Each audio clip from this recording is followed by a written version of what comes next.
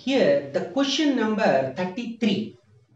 A torsional pendulum consists of a solid disc connected to a thin wire. Alpha is equal to 2.4 into 10 to the power of minus 5 per degree centigrade at its center. Find the percentage change in the time period between peak winter and peak summer. Winter 5 degrees centigrade, summer 45 degrees centigrade. But here, torsional pendulum, time period of torsional pendulum. So here, first of all, I will write like this. Time period of torsional pendulum T is equal to 2 pi times root over I by K. This is very important one. But here what about I is equal to, that is I naught times 1 plus 2 alpha theta. In the previous problem we did like this. Now in peak winter, here in peak winter, temperature how much here given? 5 degrees centigrade. Now here T is equal to 2 pi times square root over I means what is that here?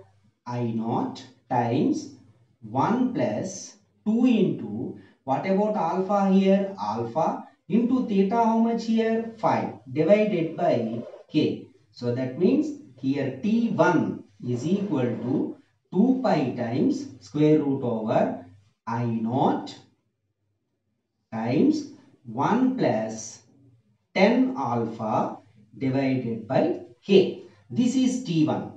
And next peak summer. So here in peak summer, that is 45 degrees centigrade. 45 degrees centigrade. Now here that is T2 is equal to 2 pi times square root over I naught times 1 plus 2 into alpha into 45 divided by K is equal to 2 pi times square root over I naught times 1 plus 90 alpha divided by K. But here, which one required? Find the percentage required. So that's why T2 by T1. I will take like this. Here T2 divided by T1. T2 divided by T1 means which one gets cancelled? K gets cancelled. 2 pi gets cancelled. I naught also cancelled. So the remaining which one here?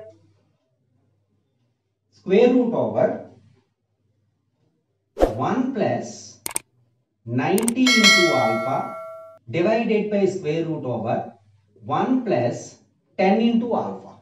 Now here square root over 1 plus 90 into, what is alpha? 2.4 into 10 to the power of minus 5. So 2.4 into 10 to the power of minus 5 divided by square root over 1 plus 10 into 2.4 into 10 to the power of minus 5. This is T2 divided by T1. Now here T2 divided by T1 equal to square root over 1 plus this one 0.00216 divided by square root over 1 plus 0.00024. So here T2 divided by T1 is equal to square root over 1.00216 divided by square root over 1.00024. Now here, after calculating the root, which one we are getting here? T2 divided by T1 equal to square root of that 1.001079 divided by 1.000119. But here I want to calculate the percentage error. So that's why I will take like this. T2 by T1 minus 1 is equal to 1.001079 divided by 1.000119 minus 1. So here it is percentage we want to calculate, means it should be multiplied with 100. Multiplied with 100. So here percentage error, here what happens now, is equal to 1.001079 minus 1.000119 divided by 1.000119 into 100. So now here subtraction of this one we are getting here 0.000956 divided by 1.000119 into 100. So here division of this one 0.000959 into 100.